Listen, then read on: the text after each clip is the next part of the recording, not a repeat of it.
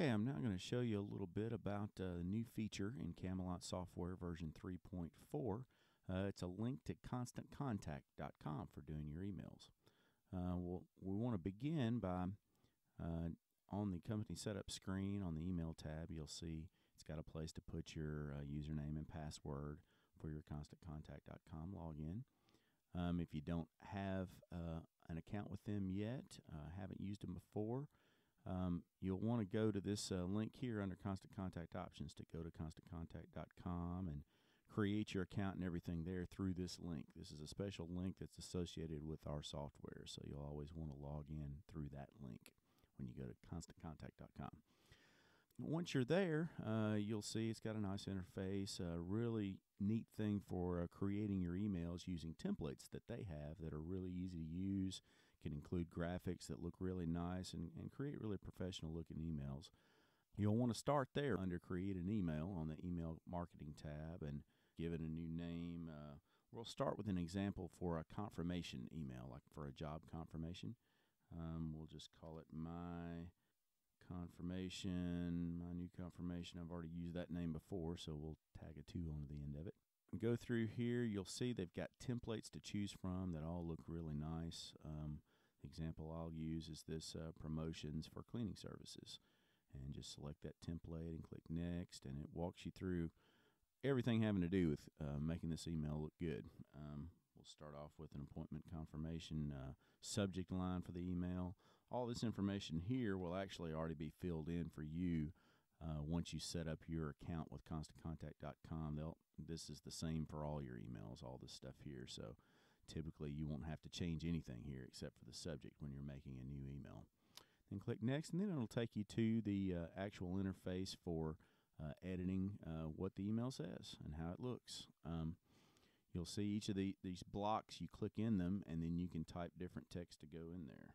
So I'm just going to do a little bit for an example here, but I'm sure you get the idea. Any of these blocks, once you edit them, there's a little save button that will pop up above it. When you're done making your changes, just click save and it'll come back out this way. As I mentioned, it has graphics and whatnot here in the template. You can insert and upload your own graphics here as well, so you don't have to be limited to the ones that they have. So these blocks, some of these templates that they have sort of, just stuff that you don't necessarily need in all of your emails. You might want this quick links section so you can put a link to your website and that kind of information. The real powerful part of the connection with Camelot software is now you can actually insert these merge fields. Will have information from your Camelot software database. And we've even made some custom fields for that that you're going to find really nice to use to set up your very customized email. So I'll explain what those custom fields are now. The custom text 1 is actually for the greeting. And you insert the fields over here under Insert Contact Details. Scroll down a little bit so you can see all of that. And custom text 1 is going to be for the greeting, and that's going to be like, it's intelligent in that if you have a title entered for the customer, meaning Mr., Mrs., Dr., then it will use that and their last name as this greeting. Dear Mrs. Smith is what it will put there. If you don't have a title entered, then it'll just use their first name, like Dear John. So you can typically always start off your emails with hi and then custom text 1 or dear custom text 1 or whatever you want to say. And this is being a job confirmation, we'll have something like this. Email is to confirm our appointment with you for, and then custom text 2 is the appointment date, and it's actually formatted as the day and the date, so it would be like Saturday, February 19th, 2011. And then custom text 3 is the appointment time. Custom text 4 is actually the appointment finish time, so if you want to put a time range here, you can do that as well. Custom text 5 is the service category, so you could even get as specific as saying to perform and then have, a specific category mentioned there. If most of the time you would just customize this particular email for all your carpet cleaning jobs, so you wouldn't need that. But just in case, you have it at your disposal. Also, custom text 6 is the last done order date.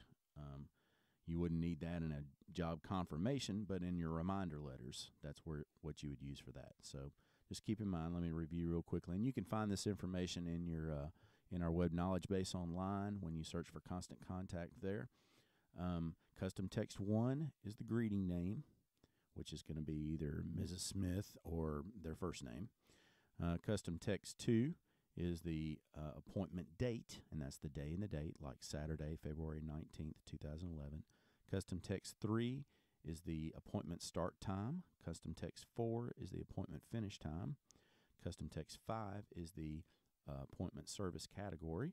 And custom text 6 is their last done order date. Okay, so once you have the email looking like you want, there's all kinds of options here, and you can refer to the help at constantcontact.com for more information about sprucing this up and making it look exactly how you want it to look. And then just continue on through this. You're going to want to just, when you first define an email, go ahead and add it to like the general interest list. That's the default list there. But Camelot software will control what list this email gets sent to, and we'll get to that later on. And then you always want to leave it, when you create a new one, just leave it set as a draft. And then click Finish, and then you'll see that email listed along with your others.